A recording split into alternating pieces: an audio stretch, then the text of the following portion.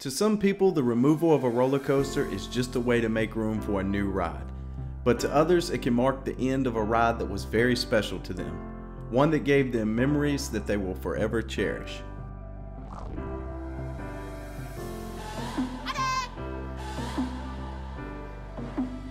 In 1999, I was in line to ride the Volcano, and right before I got on it, I heard a noise. And if you've ever rode Volcano, you know exactly what noise I'm talking about. The sound of the greatest launch in the world. Well, some people might consider this the greatest sound,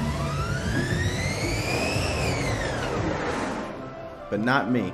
I was hooked from the moment the Volcano launched me into that huge turnaround. Fast forward almost 20 years and hundreds of rides later, and I was lucky enough to film Volcano in the final days of its operation. This is Volcano the Blast Coaster's final rides, April 2018.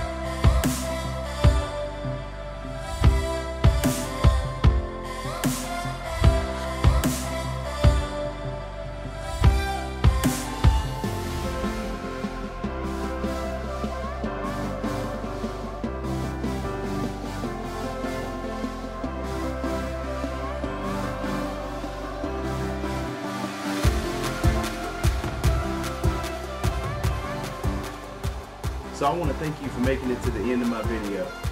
I appreciate every single view I get. If you haven't already, click the subscribe button here. Also, if you'd like to watch my top 10 roller coasters I've ever ridden, click right here. And I've got a video that I think you might like right here. As always, thanks for watching.